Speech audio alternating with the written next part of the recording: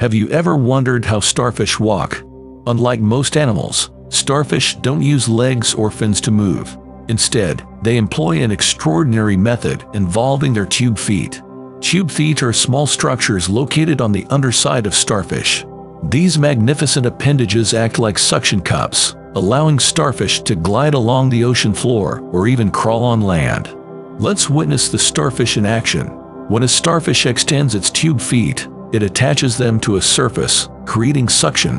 By contracting its muscles, it pulls itself forward, repeating this movement with each arm, creating a wave-like motion that propels it forward.